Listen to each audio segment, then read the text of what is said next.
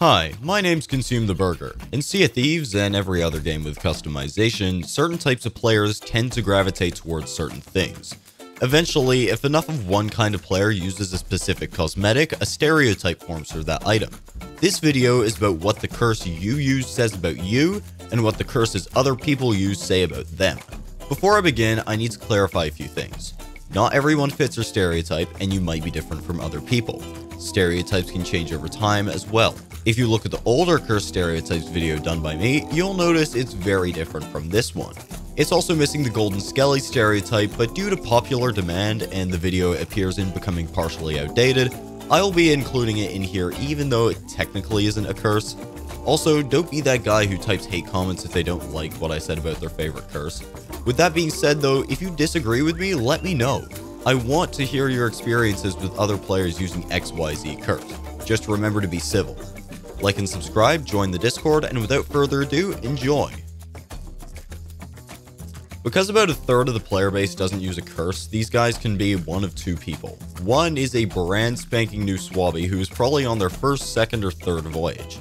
The other person is that one dude who owns every cosmetic regardless of whether or not they like it.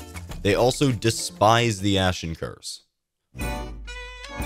These players try to be good at PvP but fall flat on their face. 9 times out of 10 they're going to shoot first, and 9 times out of 10 they're going to be at the bottom of the ocean after the fight. You're the emo kid of the Sea of Thieves and will often wear one other Order of Souls item, or at least black and purple clothes if you're not a high enough level yet. You're pretty chill most of the time. Your game sense is almost as bad as your fashion sense. You're also the first person to pipe up in voice chat and will always make a fool of yourself when you do. Even though you buy Emporium costumes practically every session, it hasn't once crossed your mind that the Sting-Tide one would work with your glowing blue and purple skin. I personally don't like the Sunken Curse, but it looks absolutely fantastic with that outfit. Nobody uses this. The curse was popular for about 2 weeks, and then everyone just stopped using it because I got the level 90 variant. Speaking of which, the Solid Stone Curse, aka the Gorgon Curse, the Weeping Angel Curse, the Dark Adventurer Curse, the Highs a Plane off of Zaza Curse, you get the idea, is the white sales of curses, except no cheaters use this because they would have to buy the Plunder Pass with real money. When I say that it's like diaper sales, I mean that it's only used by new players and PvPers who do not care about fashion at all. Have mercy. Please, please. There is no mercy. You bought this because you're lazy and can't be bothered to actually earn a curse. You justify this by saying that they're just cosmetics and they have no value. Yep. Sure, buddy. Sure. Don't lie, you got this from playing only on community weekends. This guy's just as much of a tryhard as an Ashen kid, except slightly better because they actually learned how to PvP, unless they dice rolled or ran. Don't be fooled by their curse though, they are very killable and will mess up once or twice per fight, often leaving an opportunity for you to blast their ship to smithereens.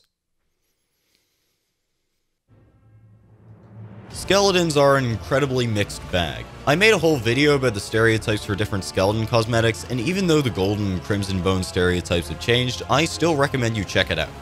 Broadly speaking, these people are often sweaty Reaper emissaries who have a bit of an inflated ego from their lack of flesh.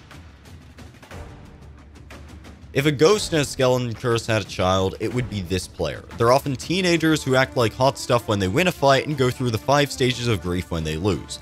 They are not friendly, and they are not open to negotiation. If they see a ship, they will beeline towards it with their intentions loud and clear, in the form of a couple long-range potshots.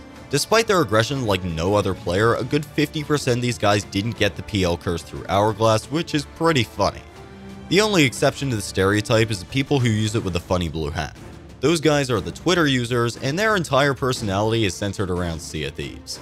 They're not hostile 100% of the time though. These guys rarely play the game anymore, but when they do, they're probably just TDMing or getting Hourglass levels at a snail's pace. They say they'll eventually get back to the Sea of Thieves, but they're too hooked on faster paced games and shooters. They often wear a black outfit. You said that you'd never do a single Hourglass match again once you got level 1000, but we all know you're addicted to the game mode regardless of how long overdue it is for an update. Come on, Rare, do it sometime this decade. Yes, I am using this meme again. So, what cosmetics would you like to use? I'll wear a bucket on my head and nothing else. How original. Oh, also sailor weapons and guild distinction cosmetics on my boat. Daring today, aren't we? If you enjoyed this video and want to see more of these, good news! I have a playlist of 7 other Stereotypes videos, as well as the older version of this one. Also, I'm really close to monetization, and it would mean a lot to me if you liked the video and subscribe to the channel. Thanks for watching, have a good one y'all. See you later.